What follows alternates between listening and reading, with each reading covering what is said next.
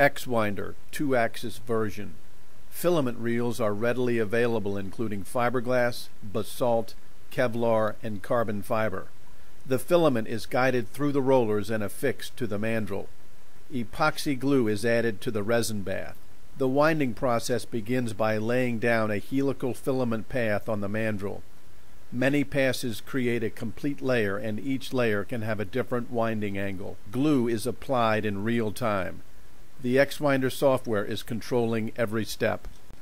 Each pass by the carriage lays the next filament adjacent to the previous filament until the entire surface area of the mandrel is covered.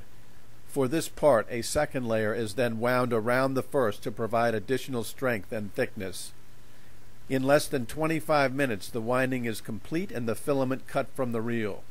Heat shrink tape is wound onto the part.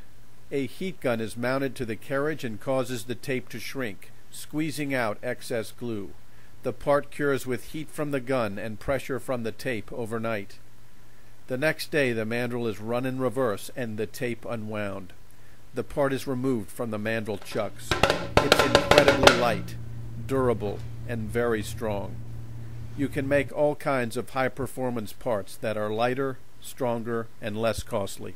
Hi, I'm Turner Hunt, founder of X-Winder. I've been in the aerospace and wind power businesses most of my life. Invented in the space race of the 1960s, most filament winding machines have come in one size, huge. And that's okay if you're winding full-scale airliner parts. But that's not okay to bring this amazing manufacturing technology to your desktop. That's where the X-Winder comes in. We need your help to keep the price point affordable and within reach. Thanks for your support.